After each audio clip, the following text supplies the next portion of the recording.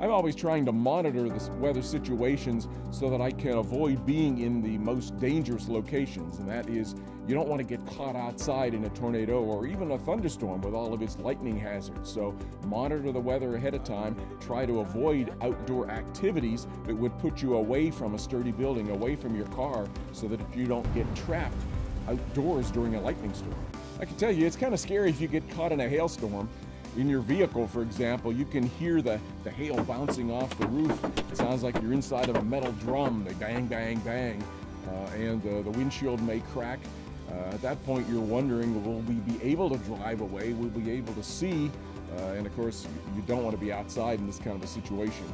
Hail that could fall at more than 100 miles per hour at baseball size or larger could kill you if it hits you just in the right spot of the head.